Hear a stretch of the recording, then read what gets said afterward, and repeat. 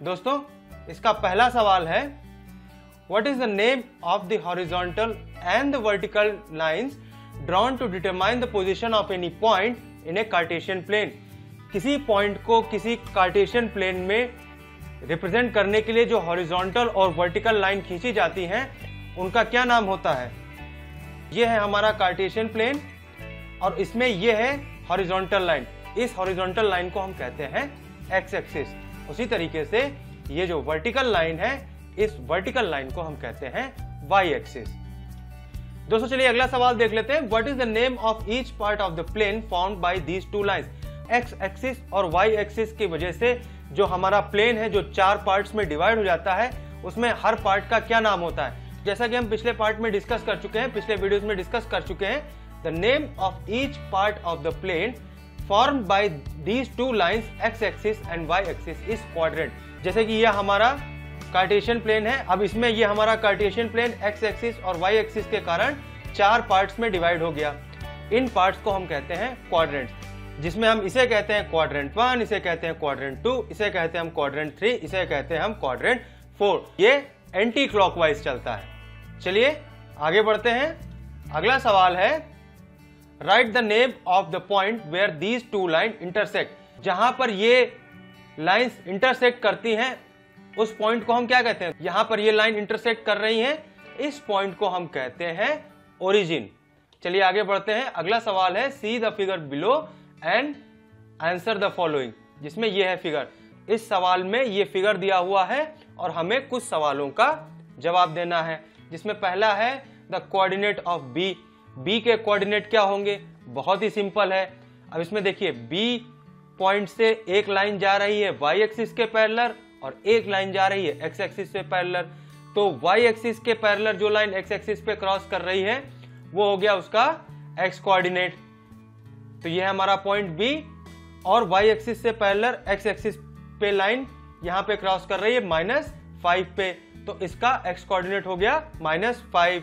और x axis से parallel Y axis पे जो लाइन क्रॉस कर रही है वो है 2 पे, तो वाई कोऑर्डिनेट हो गया इसका 2। तो बी के जो कोऑर्डिनेट होंगे वो होंगे -5, 2। चलिए अगला सवाल देख लेते हैं। अगला सवाल है द कोऑर्डिनेट ऑफ सी। अब देखिए सी कहां पर है, सी है हमारा यहां पर। तो देखिए एक्स एक्सिस से पैरेलल लाइन वाई एक्सिस पे काट रही -5 पे और वाई एक्सिस से पैरेलल लाइन एक्स एक्सिस पे काट रही है 5 पे। तो एक्स कोऑर्डिनेट हो गया इसका 5 और वाई कोऑर्डिनेट हो गया इसका -5। तो सी के कोऑर्डिनेट्स हो गए 5, -5। चलिए अगला सवाल देख लेते हैं। अगला क्वेश्चन है, the point identified by the coordinates -3, -5। वो कौन सा पॉइंट है जिसके कोऑर्डिनेट -3, -5 है।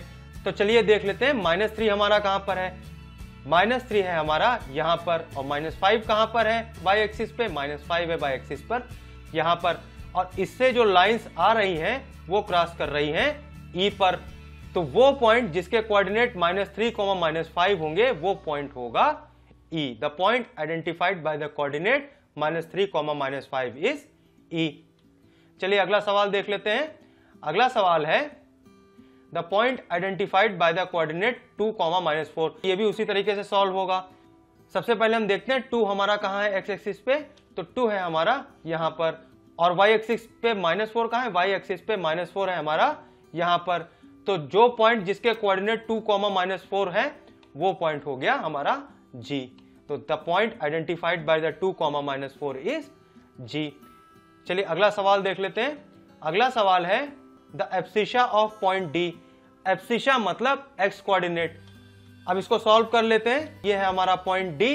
अब देखिए वाई एक्सिस से जो पैरेलल लाइन है वो एक्स एक्सिस पे यहां पे क्रॉस कर रही है, तो ये है 6 पर, तो एक्स कोऑर्डिनेट होंगे इसके 6।